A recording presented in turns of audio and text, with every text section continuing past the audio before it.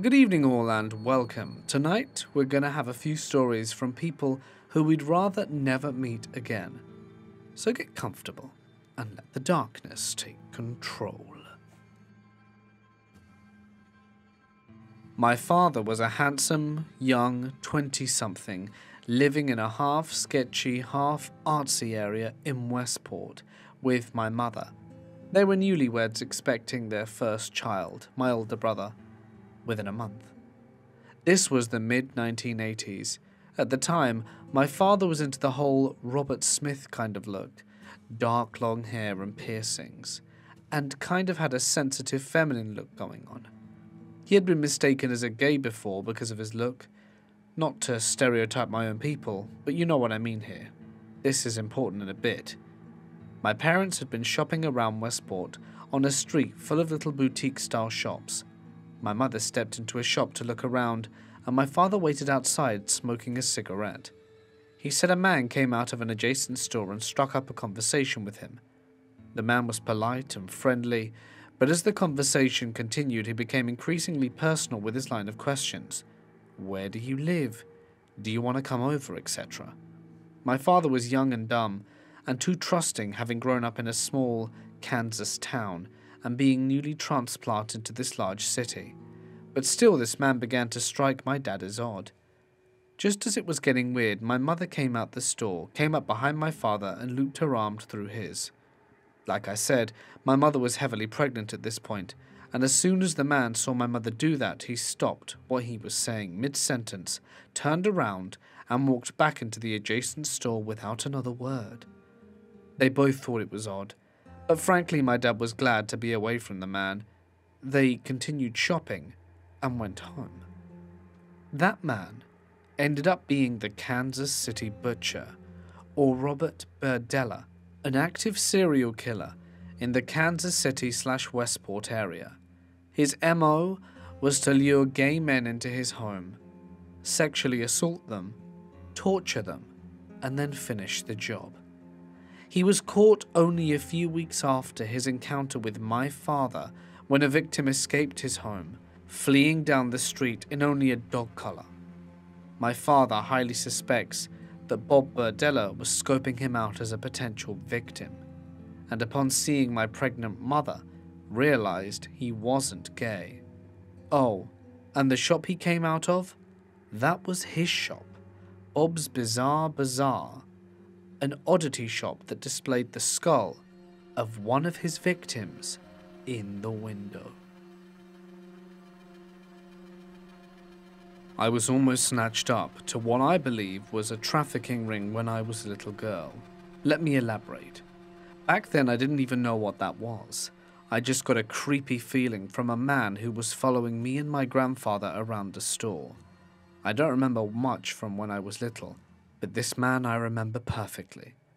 I was a blue-eyed, platinum blonde-haired tiny girl who was even on the cover of newspapers in the area.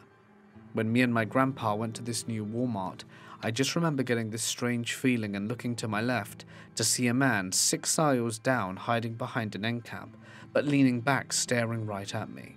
He ducked behind the end cap when I noticed him, and I turned my head back to my grandpa.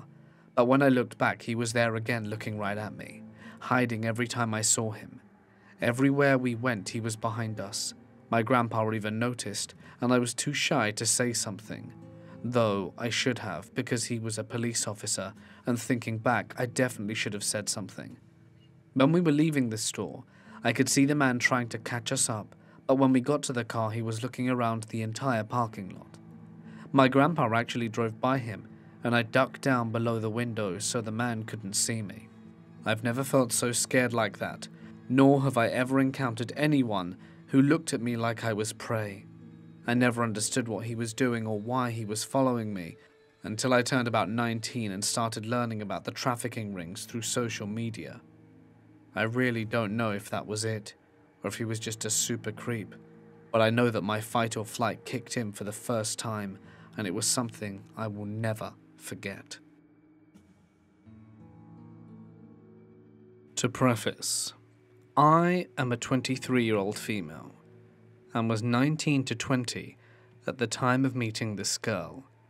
I was also in an unstable and codependent relationship at the time and was utterly depressed, naive, and craving a sense of validation of my thoughts and feelings that no one around me at the time was willing to give me. So subsequently, I was the perfect candidate to inflate and dote upon the literal god-complexed ego of this one girl. To begin with, I was in an acting 101 class my first semester of college, and swore to myself that I wouldn't make friends in the 2 years I was set to be there, as this was community college. I would go in, get good grades, and leave. It wasn't until the third day, a week and a half since the semester started, that this girl walked in, and you could feel the air in the room grow thin. Her presence was both alluring and yet annoying at the same time. Charisma seemed to ooze out of every pore and shine like a halo from her hair. For more context, I'm from the US, and when this girl began to speak with a British accent, everyone was confused and yet intrigued. Apparently she had only just gotten there from a trip back to England with her father. Apparently that's where she was from. That's when my first instinct rang clear. Why is it that if she has enough money to be flying back from England, what is she doing in an acting 101 class at community college? I decided my curiosity was too frivolous and kept it to myself. Until the next class, when she asked me a question. I don't remember what the question was, however I do remember my initial disgust with her demeanour. She seemed too bubbly, too poised. Something was just off. After that brief encounter, I felt that was all I'd ever hear from her. However, slowly, she would make remarks at me during the class, and eventually I started striking conversations as well.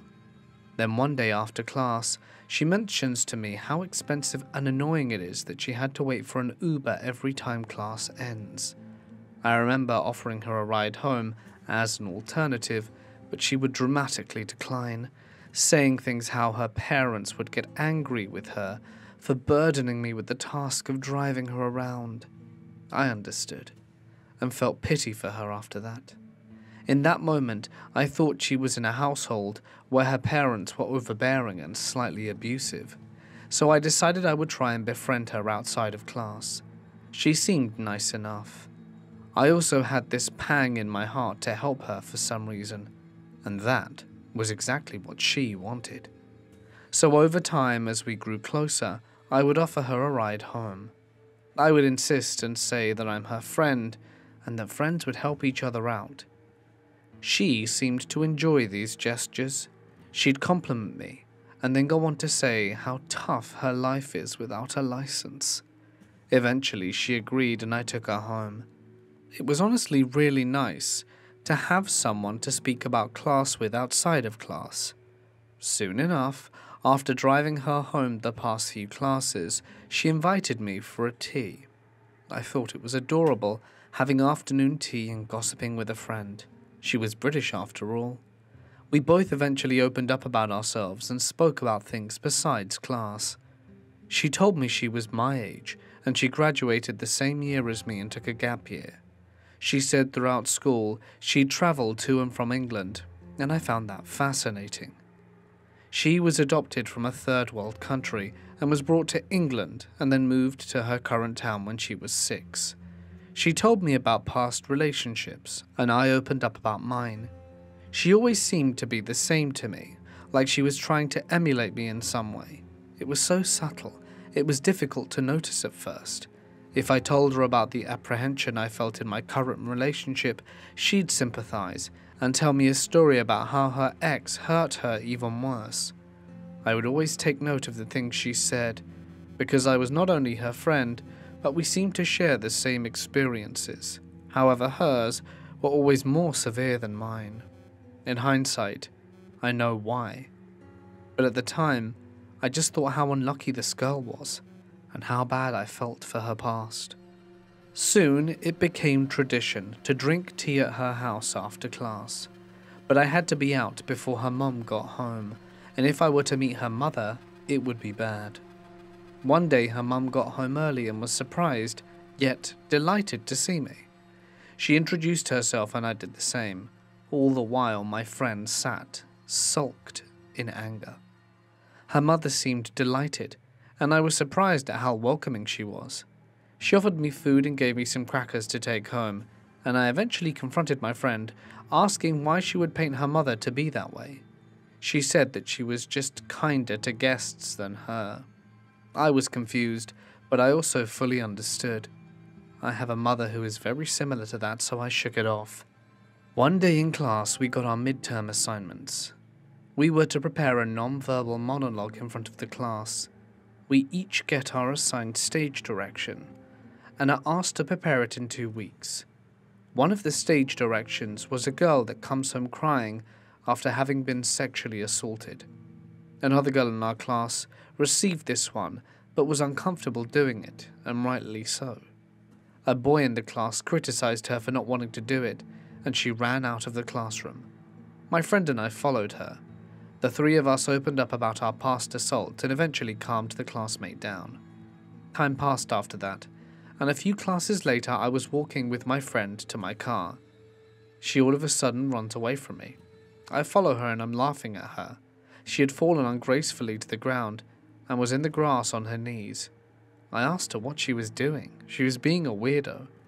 What she did was related to our conversation. She looks up at me with some kind of strange fear in her eyes and says that she saw her assaulter just on the campus. I was shaken at this point because I don't remember seeing anyone walk anywhere near us. She said he walked by and stared at her maliciously. I was very confused and said she must have imagined it, but she was adamant. I was also even more confused because she had told me that she had filed a restraining order against him. How could he be allowed on campus? If he really wanted to go to the same school, there were 2 campuses in town, in 2 different towns. So surely he could have gone to the other one. I asked all these questions and was met with little answer, obviously. She said she'd talk to her mother and handle it accordingly. It took weeks to even hear anything about it. I wanted her to bring it up, but she never did. So eventually I asked, and she gave me a story about how she went to the dean's office after class and fixed things. I remember being confused because I had driven her after all our classes, and she said that they went after I left. But that couldn't have happened because the school office closed at 5 and we would always leave at 5. Many of my questions were met with strange excuses, but I remember just letting go. This was a sore subject after all, and I didn't want to upset her any more than she already was. Weeks pass, and my friend and I become inseparable. We seem to know the ins and outs of each other. We even hosted a Friendsgiving together at her house with some of the people from our acting class. Then, the end of the semester came, and I could feel the rift between us grow. I was confused and hurting. She said she wasn't going for a degree, but was just there to take the acting class. I remember being confused. I thought she was a theatre major, like me. She said she was, but I guess she changed her mind. She told me she was going to be auditioning for one of the most prodigious acting schools in London, LAMDA, and that she was probably going to get in and never see me again. I remember feeling confused. Why didn't she tell me this sooner? Why did she even get close to me in the semester? Then I thought about how it was probably all my fault, that I pushed her to be my friend. But I felt so bad for her. It was like she was asking for a friend without telling me. Eventually, I convinced her it would be good for her to be in a class with me again the next semester, partially because I wanted to selfishly keep her close, and the other part of me, because I knew from what she told me that if she never got into LAMDA, she'd probably end her life. I feared for my friend so much that I wanted to push her to be in a class with me, because she had somehow made me think that I was helping her not take her life. So she signed up for the class and decided to audition with me for the spring musical, but she wasn't going to go with me because she auditioned alone and couldn't talk to anyone before she sang, which I guess was understandable. Soon her audition for LAMDA rolls around, and I managed to come with her and her parents for that weekend. The audition was actually in New York City, It was about an afternoon's train ride away, and her parents were kind enough to pay for my ticket. How I managed to be invited was by her telling me how scared and terrified she was to be with her parents on this trip, so I offered to come to be a buffer between her and them. I was met with polite no's, and eventually, just like all my offers, I was met with a yes. Besides, I love New York City, and when I learned I didn't have to pay, was even more excited. Now, for those of you who are this far, I want you to understand, if you haven't already, it wasn't like I was begging this girl to let me do her the favor. She'd answer me in a way that made things seem like I had to insist, like if I didn't ask again, she would be hurt and it would be my fault. In other simpler words, I was being manipulated into doing things for her, but it never felt like it because I meant it. I was much more generous to friends I had just met at the time. So we arrive at Grand Central Station, and I was met by my friend and her mother. We walked to the hotel and everything seemed normal.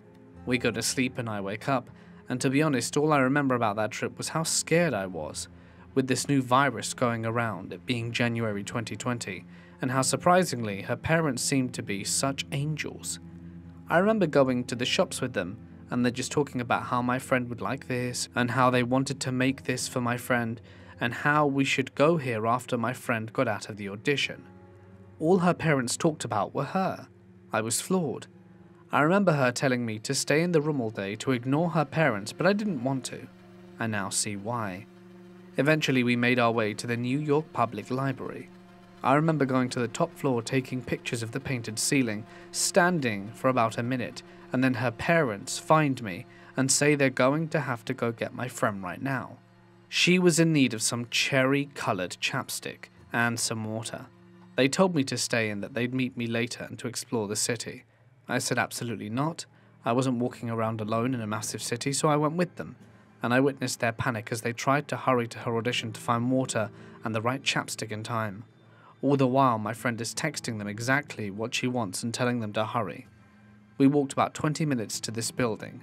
20 minutes. My parents wouldn't even come downstairs to tell me something, let alone walk that far to bring me water and a chapstick. They decided too that it would take too much time to get a cherry-coloured one, and so my friend would just have to use a plain one from her mum's purse. When we get there and meet her in the lobby, when she goes to her parents and sees they have no cherry chapstick and not the right water, she's furious. She gets mad and storms into the audition room, never saying thank you. After that, we go sit in a Panera Bread and wait for 20 minutes. Eventually she gets out of her audition and meets us inside. She was adamant on alienating me from her parents and only wanting to talk to me about her audition.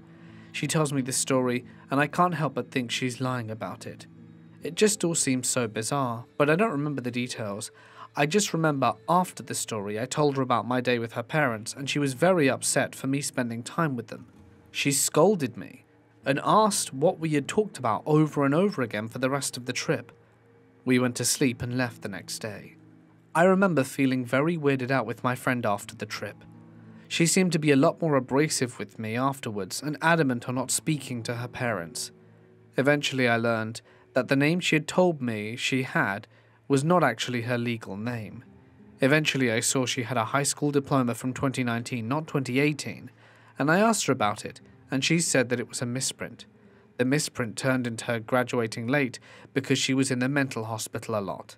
She went to mental health programs, but also travelled back and forth to England, but also went to school 2 days a week her senior year. She said she did her senior year twice. She only lived in England when she was a child, and she actually lived in England most of her life. Nothing was adding up. All the stories she'd eventually tell never made sense when put together. I remember half-jokingly ask her to write a timeline of her life for me because things never added up. Still, despite all the inconsistencies, I still kept her as a friend. The lies were just far apart from each other to feel like maybe I was the one in the wrong. The cognitive dissonance was growing in my mind though, and this was just the beginning. Now, before I met my friend, I had begun practicing the Wiccan religion. I was a solitary Wiccan who lived by the reed, and you harm no one, do what you will. I was actively practicing altruism as a form of devotion to the Wiccan moon goddess and horned god. My friend, coincidentally, was also a practicing Wiccan. We had done full moon rituals together and she seemed to know a lot more than I did, so I usually followed her lead when it came to these. They started out tame, making a candle manifestation wish outside, sitting under the moonlight meditating together. We'd make our wishes out loud, thus getting to know each other's deepest desires. We were very emotionally vulnerable in these moments together, and after our rituals we'd try all kind of divinations and other spell practices in our own little coven. One full moon, just before I had to leave, I asked my friend to do a tarot reading for me on my love life. I had just recently had a fight with my then boyfriend and wanted to know what she saw. My friend seemed to have all the answers about my life when it came to divination, and I was trusting of hers enough to hear her out. She started pulling cards and reading the descriptions. Every single card she pulled was a bad one. It said we'd end in failure, hardship, despair, and that I had to leave him ASAP. I remember wanting to, but I didn't know how.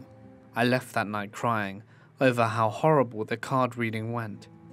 To jump back in the timeline, after we started our second semester, I remember opening up to some other classmates that my friend and I were witches.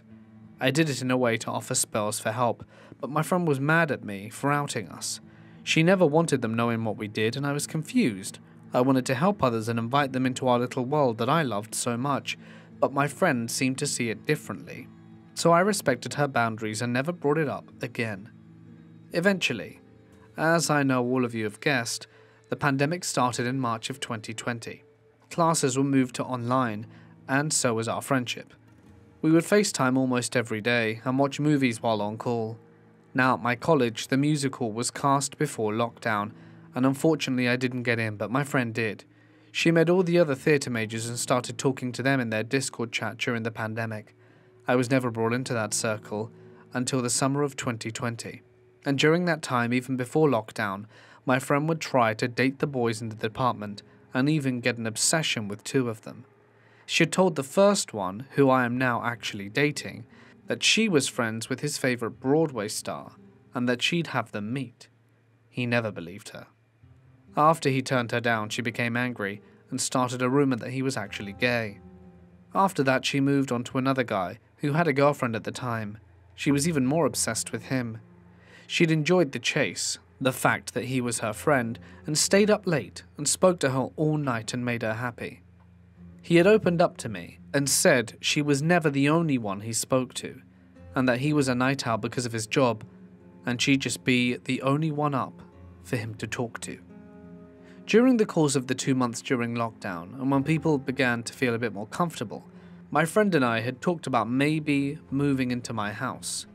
Now, I have a large room in my parents' basement, and my friend was beginning to scare me with her talks of her parents are awful to her when she's home and just with them. I also have yet to mention that she had an older brother with a form of autism along with other issues, and she talked about how mean he was to her. She's constantly calling me saying she was going to take her life. I was terrified and decided to open up my home to her. This was the worst but best mistake I ever made. Worse because of the escalation of our friendship getting worse, but best because it really made me realize how much of an awful, manipulative person she truly was. She moved in and everything was great. It was nice to be with someone who I considered my best friend. It was like a never-ending sleepover. I had a spare bed in my room at the time, and she used it for a while until she brought her mattress in, and eventually moved almost all of her things in. Everything she had, however, reeked and smelt like BO, and when she lived there she never showered. She'd stay here 5 days a week and 2 at her house, and she refused to use our shower and never changed her clothes.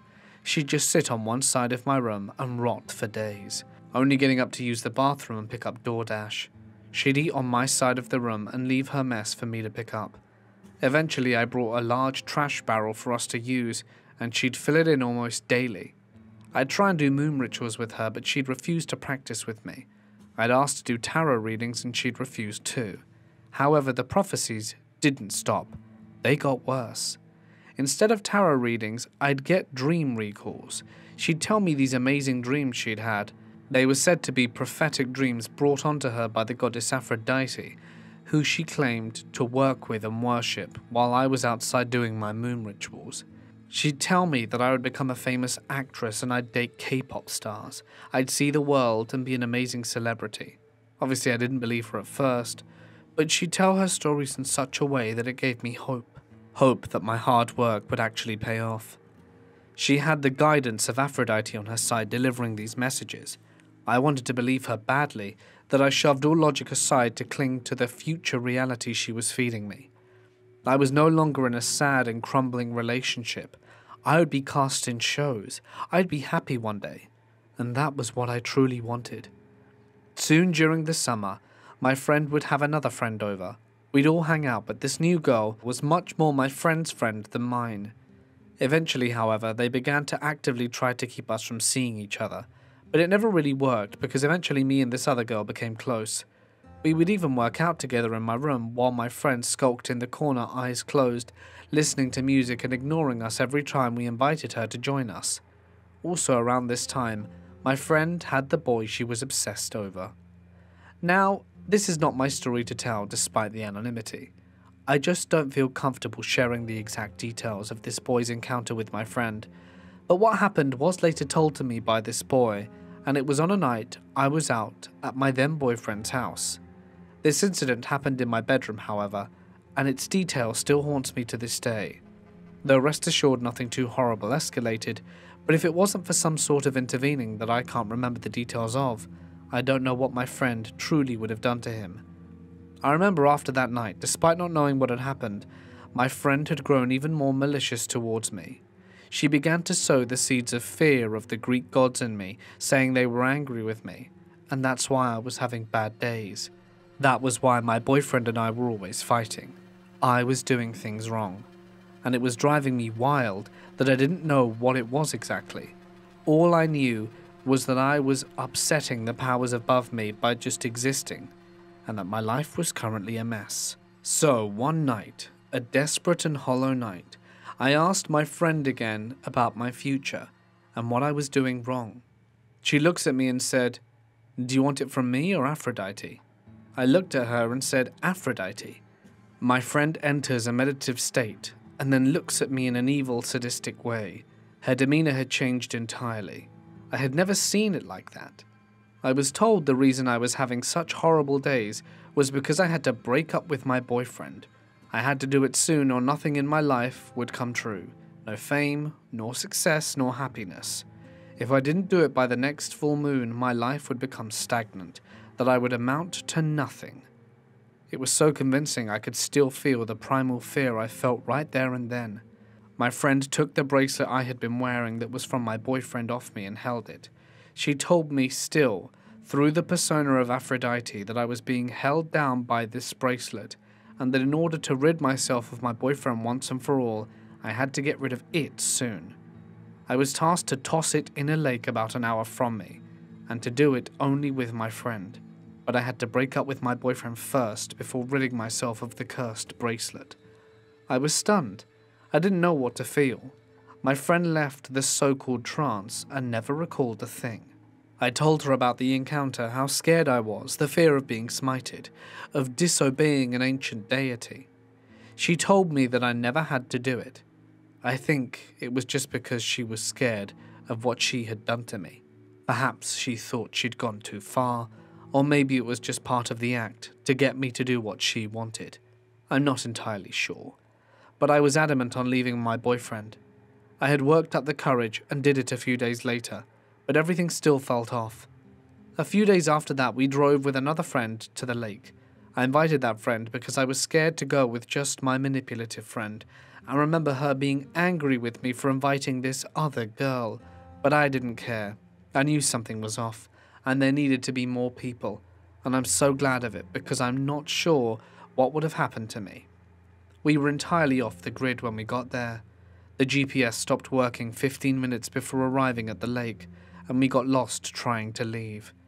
It was a truly surreal experience, and me and that other friend never felt fully safe that entire trip, and my evil friend was too calm. After that, my friend moved out of my house. We got into a fight. It was a night where she got mad at me for missing my ex. She wanted me to cuddle her, and I wasn't comfortable with it, so she went to sleep on her side of the room and sulked. waiting for me to beg her to come back, but I never did. We just went to sleep. The next day, I went to speak with my ex about our breakup, finalize things, give things back, and I came home to my friend pretending to sleep while she was laying in the dark smiling. I told her to cut the shit and talk to me. I explained where I was, and she said she knew that my mum had told her, which was actually true. We talked about how she's not getting better and how she was cutting herself again and not eating. She was just lying around all day. She made excuses when I tried helping her change her habits. I was worried, but every time I voiced my concerns, I was met with excuses and blaming for being concerned.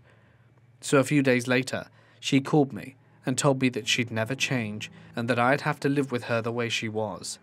At the time, she adopted being diagnosed with antisocial personality disorder and claimed to have always had it. I didn't believe her because she only started saying she had it after having watched a Netflix K-drama about a woman with the same diagnosis. I was finally starting to piece together everything she told me, all the lies. I also found out a little before our fight that she was actually a year younger than me, after having seen her ID. She explained that the reason for that was because her parents changed her birthday after she was adopted because they wanted a younger baby. She accused her parents of committing forgery. I wanted to take action, but she never did, because it was a lie. Her chosen name was also a lie. She told me so many stories for the reason why she went by a different name after I found out her given name. Her accent was fake. She'd never even lived in England. I believe she made that up after the trip she went on right before classes. I finally saw everything was a lie. When she moved out, she left all her things at my house, so my sister and I packed up her stuff and brought it to hers. She told me she wasn't home and couldn't help us, that she had to go get adult diapers for her dying grandma, who was always dying apparently. She also said I wasn't allowed to bring her things inside and to leave it all in her mudroom. After we had packed everything in the mudroom, my friend walks out her backyard dressed in the fanciest outfit I've yet seen her in and gets into the car with the boy she's obsessed with, completely ignoring me and my sister. Never even said thank you. I was furious. I housed this girl, cooked her meals if she even ate, listened to her, did everything in my power to care for her, and all I got was a massive screw you, and my life was in shambles. I tried confronting her on her lie, and was met with countless inconsistencies and self-depreciative excuses. So I just gave up and never spoke to her again. She blocked me on everything after that and never spoke to anyone from my college either. She's gone from social media as well. All her accounts were either changed or deactivated. To conclude, I eventually got back together with that boyfriend and recently broke up with him on my own terms. I wasn't ready to let that go. I still practice witchcraft, just not Wicca, and am much more educated now than I was 3 years ago. Like I said, I have a new boyfriend now, and I'm also best friends with the other girl who my evil friend introduced me to. I have an associate's degree in theatre arts, and I've done a lot of work in 1 year for my local theatre community. I plan to move to NYC this summer. My life is amazing now that the toxic friend, among others, are out my life. I still at times blame myself for being so trusting and naive. All the hurt I caused and how everything happened.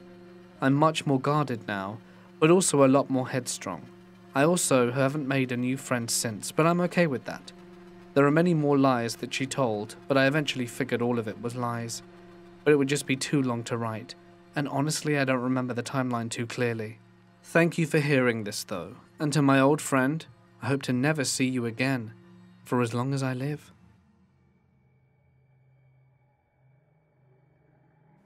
I think I grew up with a family where the mum had Munchausen by proxy syndrome.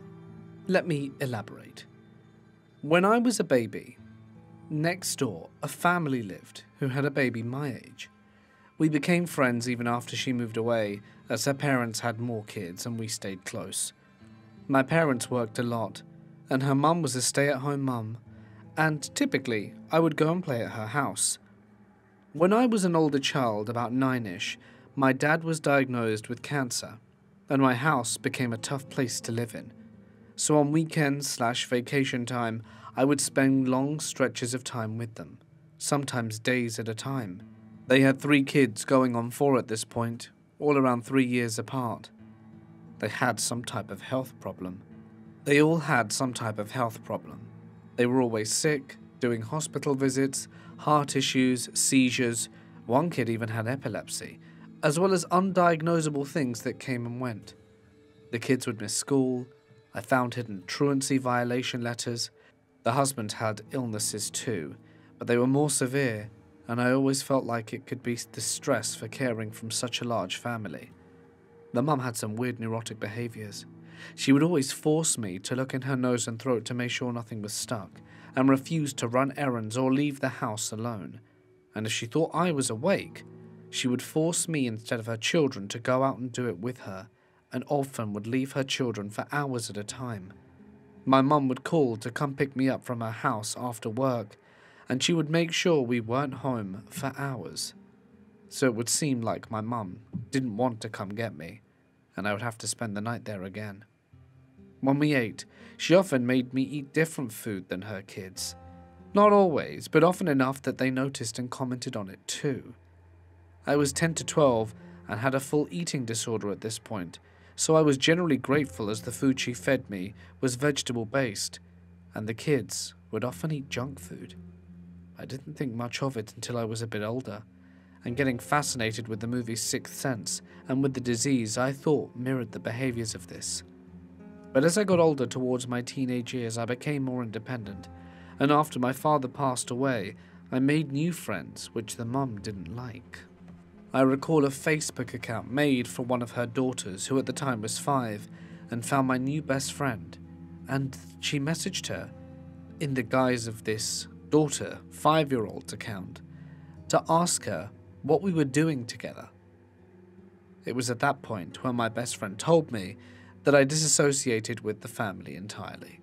I told my mum and she agreed it was strange, but nothing else came of it. There were several times coming home where there would be a message in our phone that the mum was outside, or had tried to stop by, or had waited for a long amount of time for me and my mum to get home if we were out. It was frustrating for my mum too, and a bit strange. Then, when I was in high school, I had a mutual friend that actually was kicked out by his family for being gay, and was adopted by the family. He wouldn't have lived with them for more than a year when he emancipated himself and became homeless over living with them. Most recently, the family has moved across the country, and it seems that the health issues still persist, but it's hard to know the degree through the internet. The kids are older now, and I don't know much about them anymore. I don't want to be disrespectful to them. I know the mum loved the kids. It was just a very odd situation when I look back on it.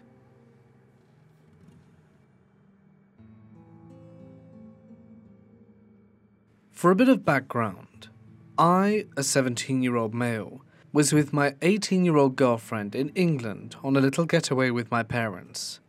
Even though I'm 17, I definitely look younger.